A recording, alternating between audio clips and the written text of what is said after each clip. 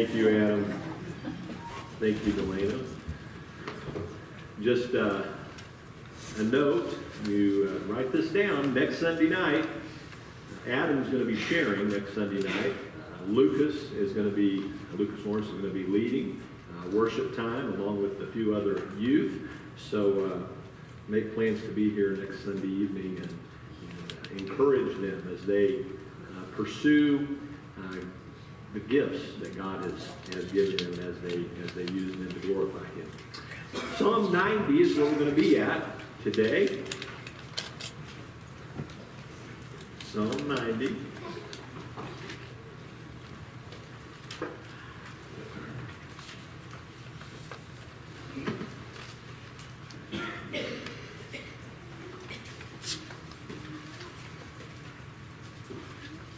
This coming Tuesday marks the beginning of a new year. Some of you are probably pretty excited about that. Others of you might be a little hesitant, but it's coming. And I don't know about you, but I want to make the most of every day in 2019. I want to make the most of every day as a husband, as a father, as a friend, a believer, a pastor. And I wonder today if anybody else has a desire to make the most of every other day in 2019. Anybody else? Back in 2013, I read a book called 20,000 Days and Counting. The book is actually written by a man named Robert Smith, and Robert Smith is the business manager for Andy Andrews, who's a very popular author, someone that I have enjoyed reading. And so when Robert Smith came out with his book, the title alone was really fascinating to me, and so I decided that I would purchase a copy and read it. And I have to say that it was a book that it captivated me. And it really began the process of helping me begin to value each day. I want to share with you just an excerpt from the inside cover flap of the book. And I quote, "Most people sleepwalk through day-to-day existence, passively letting time slip away. Unfortunately, impending death is usually the only thing that can wake people up to the intensity of life. But what if it didn't have to be that way? What if you were able to truly discover the driving purpose for your life, live each day with maximum intensity, conquer all your limiting fears, learn how to accomplish more in one day than most people do in 1 year? 20,000 Days and Counting presents breathtaking simple strategies and concepts that enable readers to be 100% present and intentional with every passing minute of every day for the rest of their lives. 100 years from now, what will you have left behind? What will your legacy be? Are you ready to find out?" My answer to that question was yes. I was ready to find out what kind of legacy I was going to be leaving behind if my time on earth were to come to an end in 2014. And I must admit, as I began to evaluate my life, as I began to look at my life, I wasn't very excited about my legacy. I mean, sure, there were some things I was pleased with, but overall, I knew that God had a greater legacy for me to leave behind than the one that I was currently building.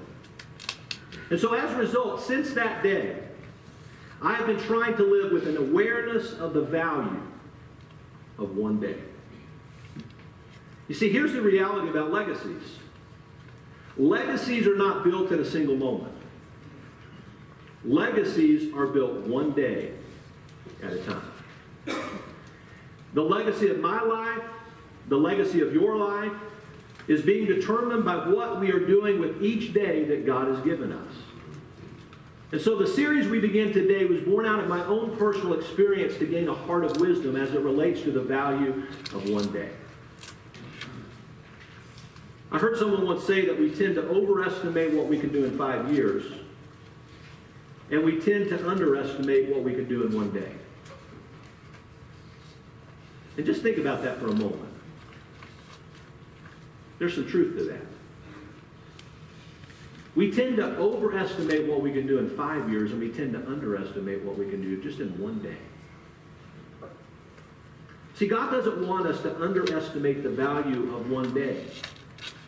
And so I believe that He wants us to go into this new year with this series so that moving forward, the days of our lives will be lived out in wisdom. Have you found Psalm 90, verse 12? This is going to be the verse that we're going to look at every week in the series. Now, we're going to have other verses as well, but this is kind of the theme verse of this entire series. And I want you to look at what it says, beginning in verse 12. So teach us to number our days, that we may present to you a heart of wisdom. Father, speak to our hearts. May our eyes be open to see the value of one day. I pray that you would teach us to number our days so that we may present to you a heart of wisdom. In Jesus' name, amen. Teach us to number our days so that we may present to you a heart of wisdom. The first thing I want us to notice from this verse is the request. Moses says to God, teach us to number our days. That was Moses' prayer request. Now, I have to be honest with you, I have made a lot of prayer requests in my life. But it wasn't until 2013 that I had ever requested of God that He would teach me to number my days. I had never done that before. I had never got up and said to God, would you teach me to number my days? And yet I find here in the Word of God, I find Moses saying to God, requesting of God, God, would you teach me, would you teach us to number our days? It's such an important request for us to make to God. You see, the only way that we're ever going to have a correct estimation of time and the value of a day is when we receive wisdom from the one who created time and gain His perspective. Dr. Charles Stanley defines wisdom this way. Wisdom is seeing things from God's perspective. How does God see this? And then responding to that according to biblical principles. The Bible teaches us in Jeremiah 17:9 that the heart of man is deceptive. It says the heart is more deceitful than all else and desperately sick. Who can understand it? That's a good question. Another word that we could substitute for deceitful is the word sly. In other words, the heart of man is devious. It's underhanded. It's sneaky. The heart of a man can't be trusted. If we listen to our heart when it comes to the matter of time, we are going to be led astray. We are going to deceive ourselves into believing that we are making the most of a day when in reality, from God's perspective, we're not. And so we need God's wisdom because, as Jeremiah goes on to say in verse 10, only God understands the heart of a man. If we truly want to know our heart, if we truly want to know, if we are looking at the value of a day from God's perspective, we need the wisdom of God. We need our hearts to be illuminated by the wisdom of God so that we will have God's perspective on time and we will live our days accordingly. Now, the bad news is that our hearts are deceitful. That's bad news, right? But aren't you thankful that where there's bad news, God always gives us good news? I mean, He always counteracts it, doesn't He? I mean, here's some bad news. Our heart is deceitful. I mean, if that was the rest of the story, I mean, we'd be depressed. But that's not the end of the story. Yes, our heart is deceitful above all things, but the good news is that God's wisdom is ours for the asking. We can have God's perspective on all things. We don't have to be deceived by our own heart. We can look to God and we can gain His perspective on all things. Look what James 1:5 says. But if any of you lacks wisdom. Now, let me ask you a question. Do we lack wisdom? Right. We all lack wisdom. So this verse applies to all of us. If any of you lacks wisdom, what's the Bible say? Let him ask of God, who gives to all generously and without reproach, and it will be given to him. So yes, our heart is deceitful. But we can gain a heart of wisdom. We can have the wisdom of God. We can look at things from God's perspective. The Bible says very clearly, if we'll ask God for wisdom, if we'll ask God for his perspective on the matters of life, he will give it to us. And then in Proverbs 8, we discover that wisdom calls out loud to us. All we have to do is turn our ear toward wisdom to hear it. Beginning of verse 1, it says, does wisdom call? Does not wisdom call, and understanding lift up her voice? On top of the heights beside the way where the paths meet, she takes her stand. Beside the gates at the opening to the city, at the entrance of the door, she cries out, to you, O men, I call, and my voice is to the sons of men. O naive ones, understand prudence, and O fools, understand wisdom. And so these verses tell us that we never need to go a day without wisdom, because God will give it to us. The wisdom of God will illuminate our hearts. It will give us heaven's perspective on all things, including the matter of time, if we'll just ask.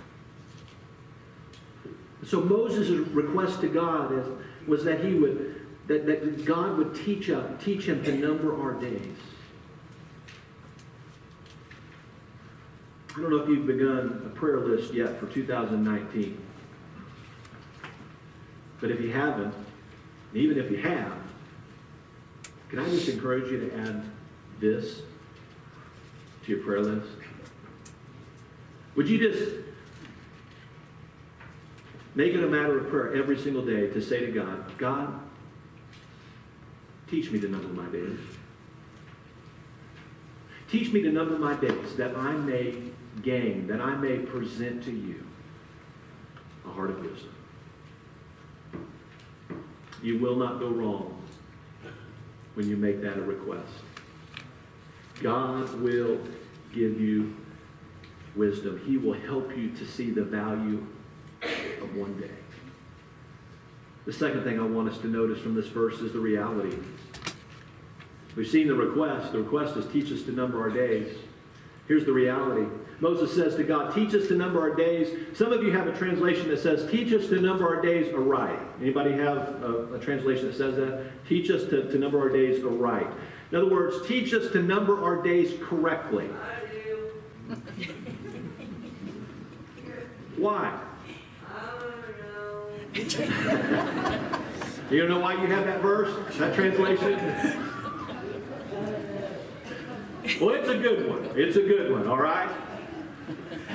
So teach us to number our days aright. Teach us to number our days correctly. Why? That we may gain a heart of wisdom. See, the reality is that when we begin to count our days on this earth correctly, as heaven counts them, it causes us to live more carefully. You see, it causes us to not live as unwise, but as wise people. When we begin to count our days correctly, we gain a heart of wisdom. First of all, that teaches us that time on this earth is short. When we begin to count our days correctly, one of the things that we begin to understand is that time on this earth is short. James chapter 4, beginning of verse 13 says, come now, you who say today or tomorrow we will go to such and such a city, spend a year there, engage in business, make a profit, yet you do not know what your life will be like tomorrow. You are just a vapor that appears for a little while and then vanishes away. Now, please understand that the Bible is not discouraging us making plans. I mean, some of us, we like to sit down and do that, right? We like to sit down and we like to have this goal, like here's what I'd like to do in 2019. Nothing, the Bible's not saying that we shouldn't make plans. The Bible is telling us that we should not be presumptuous. We can make plans. And I believe the Bible teaches us that we should make plans. But we should not live in such a way whereas we don't seek the face of God as it relates to our plans. We should never live in such a way whereas we live as though we can do whatever we want to do because we know tomorrow's going to come, because we don't know that tomorrow's going to come for us. If there's something that we need to do, and we know we need to do it, you know the time to do it is when? Today. But so often we're presumptuous. We're like, I know I need to do this. I know God is showing me that I need to do this, but I can do it tomorrow. Or I can do it next week. Have you ever missed an opportunity thinking that you could do it tomorrow and you were never afforded that opportunity again? See, God doesn't want us to live our lives in such a way whereas we are presumptuous. You know, one of the things, and I'm not as good as I need to do, and need to be at it, but oftentimes I'll say this: I'll see you tomorrow, I'll call you tomorrow, if the Lord wills. I don't know that I'm going to be here tomorrow. Now, I want to be here tomorrow. Can I just be honest? I just want to be honest with you. I mean, I want to go to heaven. I'm going to go to heaven. But I want to spend as many days as possible on this earth. I want to see my kids grow up. I want to walk my daughters down the aisle. I want to make sure that my boys grow up to be men of God. Listen, I want to do that, but do I know for a fact that I'm going to get to do that? No. I pray that it's the Lord's will, but it may not be the Lord's will. My life may end before that ever happens. James compares our life on this earth to a vapor. Some translations say a fog, a mist. We're here for a short time and then we're gone. We're out of sight. We're no more. You know, so often we act as though our time on this earth is endless. Wisdom teaches us to not do that. Wisdom teaches us to not presume on tomorrow or the number of days that we will have to do this or that. Listen, if you've been planning on being a better husband, do it today. If you've been planning on being a better wife or a better father or a better mother, listen, do it today. If there's somebody that you've been planning on telling about Jesus, do it today. Because we don't know what tomorrow's going to bring. We're here for a short time, and then we're gone. Listen to what Psalm 39 verse 4 says. This is David. David says, Lord, make me to know my end. What is the extent of my days? Let me know how transient I am. That word transient is interesting, isn't it? To be transient, a transient is a person who's staying or working in a place for a short time. That's us. I'm here on this earth. You are here on this earth for just a short time to do the work of God. And that is why we have to understand the value of one day. That is why we have to maximize each day, because we're only here for such a short time. We are transient. David says, let me know how transient I am. Behold, you have made my days as handbreadths, and my lifetime is nothing in your sight. Surely every man at his best is a mere breath. David had the wisdom to understand that a man's life on this earth is but a breath before an eternal God. So when we begin to count our days correctly, the first thing that happens is we begin to understand that time on this earth is short. Some of you have lived longer on this earth than I have. But if I was to sit down with you and ask you, has it gone by pretty fast? I believe overwhelmingly most of you would say, Pastor, it's gone by way too fast. And you know, they tell us that, right? I mean, when we're young. And so let me just carry on the tradition, young people. It's going to go by fast.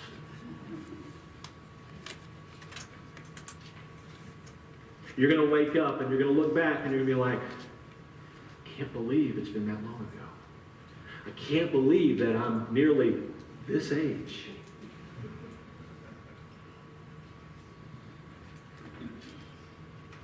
Make the most of it. Because it goes by way too fast. But David understood the value of a day. Time on this earth is short. When we begin to count our days correctly, second, it teaches us to make the most of the opportunities that God gives us today. 1975. Does that seem like a long time ago, 1975?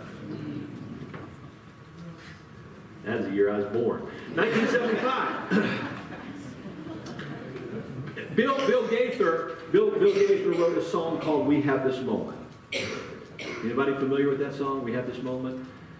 Well, we're gonna listen to it, okay? I want you to hear the words of this song. So today has been a day full of music, and I've enjoyed all of it. Listen to this.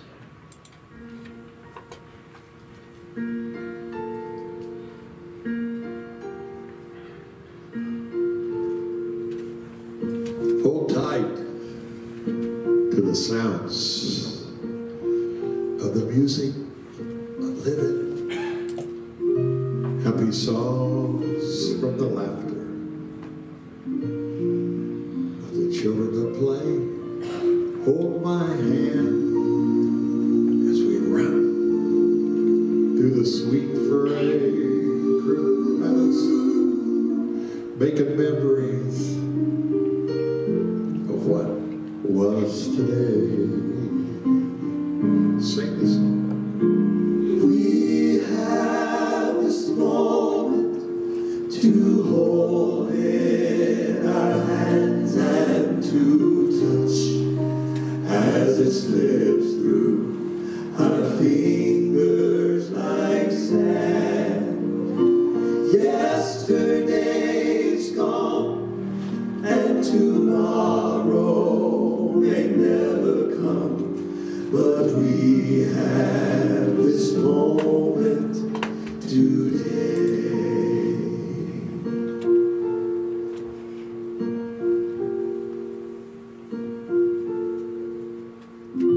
Tender words,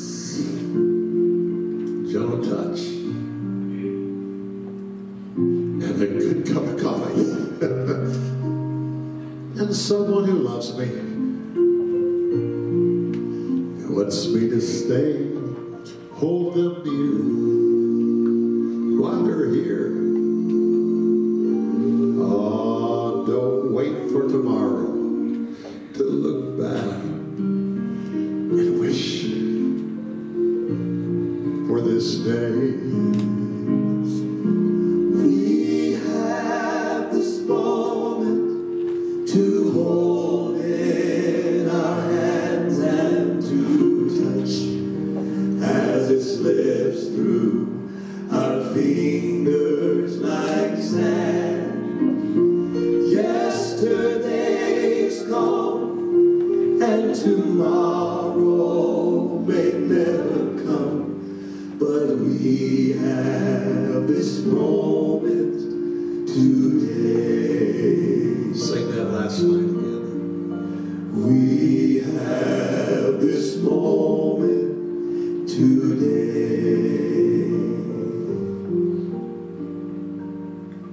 Wes, Adam, Reggie, Todd, we all have this moment today.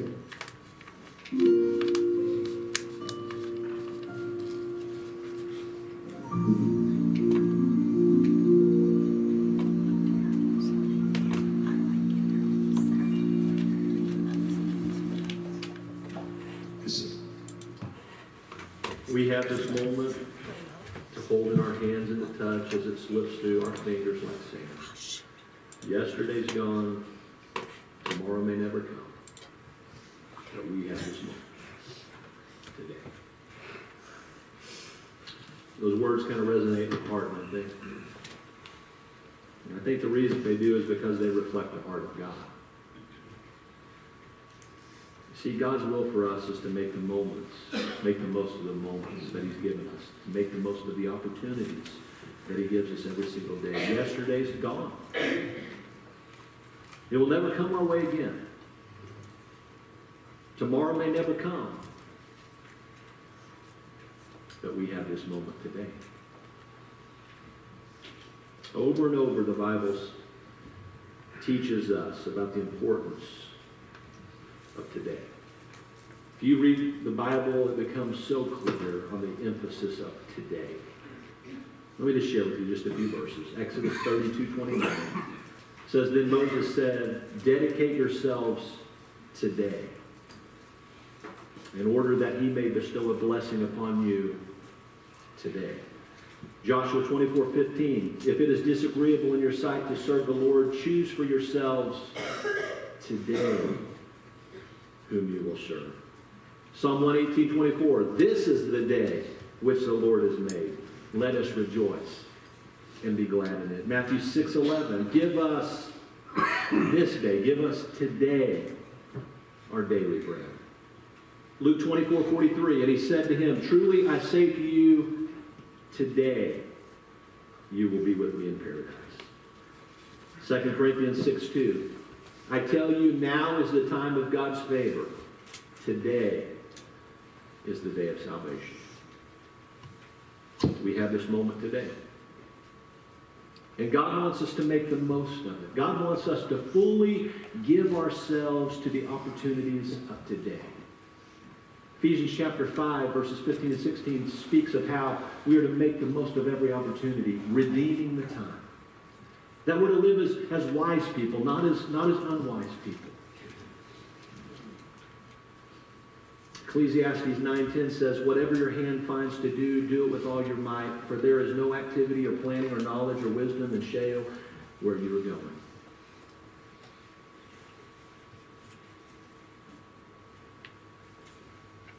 And then Colossians chapter 3, verse 23 says, Whatever you do your work heartily, as for the Lord rather than man. Today is a gift from God. And the way that we show our appreciation to God for this gift is by making the most of it, by doing that which fulfills His purpose and furthers His glory on this earth. Someone once captured the importance of a day in the words of this poem. They said, This is the beginning of a new day. God has given me this day to use as I will. I can waste it or use it for good. What I do today is important because I'm exchanging a day of my life for it.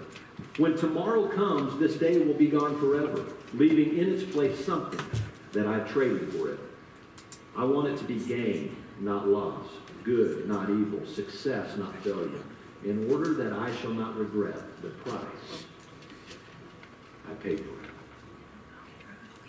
Teach us to number our days that we may present to you a heart of wisdom. It is so important to understand that counting our days is not a matter of arithmetic, but a matter of stewardship. Today is God's gift to us, but when we live wisely, it becomes our gift to Him. Now, I'm not going to take the time to read it because I know time is short.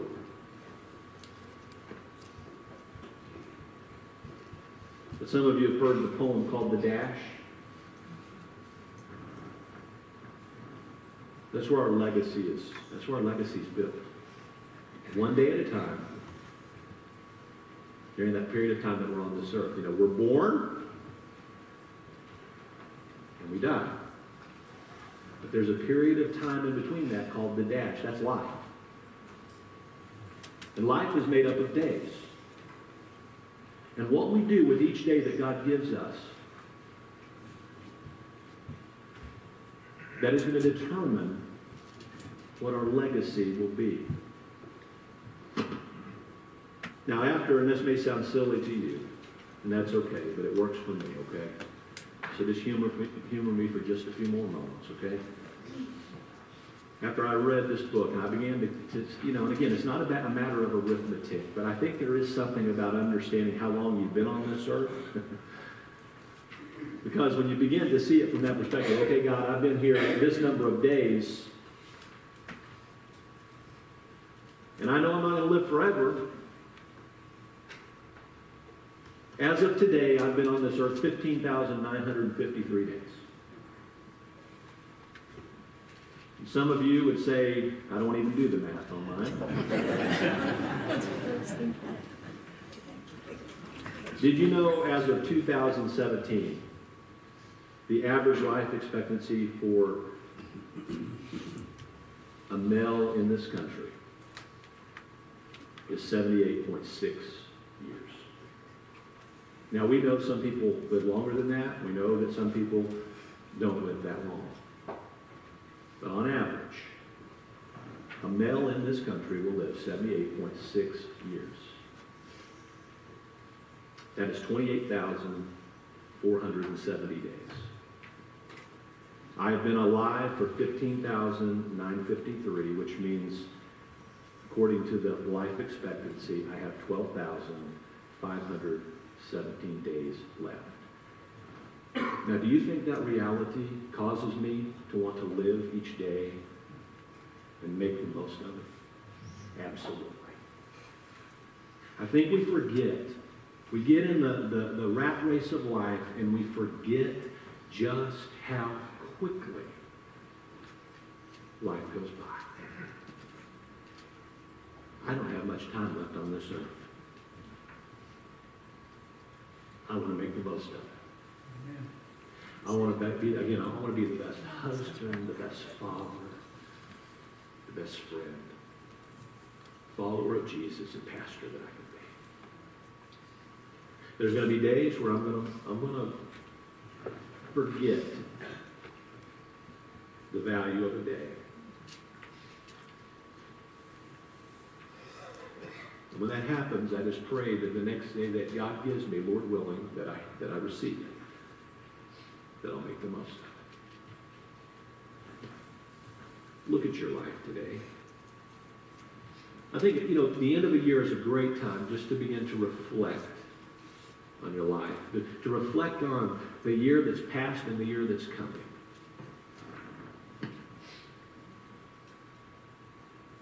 What kind of legacy would you leave behind today? If your life was to come to an end today, what kind of legacy would you leave behind?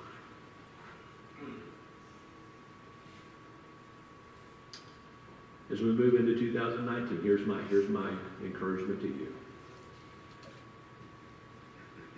Make this a life verse. In 2013, Psalm chapter 90, verse 12 became a life verse for me. Teach me to number my days, that I may gain a heart of wisdom. Would you just make that your prayer as you move into 2019? Because today is God's gift to us. And the heart of this series is that we would count the days of our lives on this earth so that they would count for the kingdom of heaven. I want to ask that everybody bow their heads, everybody close their eyes, nobody look around. Earlier I referenced a verse, 2 Corinthians chapter 6, verse 2, where Paul writes, I tell you, now is the time of God's favor. Today is the day of salvation. Let me just ask you, has there been a day of salvation for you?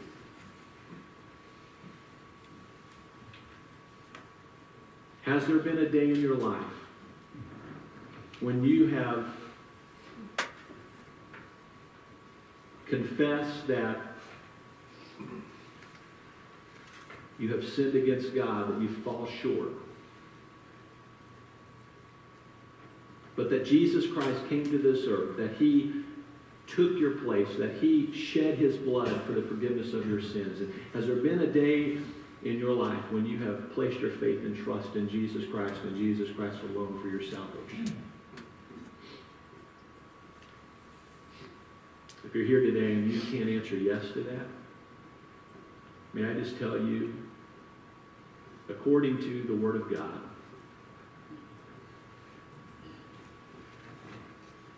now is the time of God's favor. God is showing you favor today by allowing you to be in this place, to hear the gospel, to give you an opportunity to respond to it, to place your faith and trust in Jesus Christ. Today is the day of salvation. So if you've never trusted in Jesus Christ as your Savior, today is that day for you. God wants it to be your day of salvation. So if you're here and you would like to receive Jesus Christ as your Savior and Lord, right where you're at, would you just pray this prayer? Jesus, I believe you came to this earth to be my Savior. Today I confess that you died on the cross in my place and shed your blood so that I could be forgiven of my sin. Today I place my faith and trust in you alone for my salvation and surrender to you as my Lord. I thank you as I enter into this new year. I have new life in you. Today is my day of salvation. I love you, Jesus. Every head bowed, every eye closed, nobody looking around. If you just prayed that prayer, I'm going to ask you to do something. Right where you're at, would you just slip up your hands so that I can see anybody here that would say, I just prayed that prayer, Pastor Travis. Today is my day of salvation. Anybody at all? As we enter into this time of invitation, may I just ask what God is saying to you? What does he want you to do? How does he want you to respond? What's the next step that he wants you to take? Would you take it? Maybe here today and you would like to become a part of this church family. You'd like to make this your church home. Would you come during this time of invitation? Whatever the Holy Spirit leads you to do, I invite you to do it. Father, bless now this time of invitation. Thank you for the value of the day. And I thank you for what can happen today in all of our lives if we'll just allow you to be Lord, to allow you to do the work that you desire. Help us to be responsive now as you lead in Jesus' name. Amen. As we stand to sing, would you come right now? Don't wait. You come. The altar's open.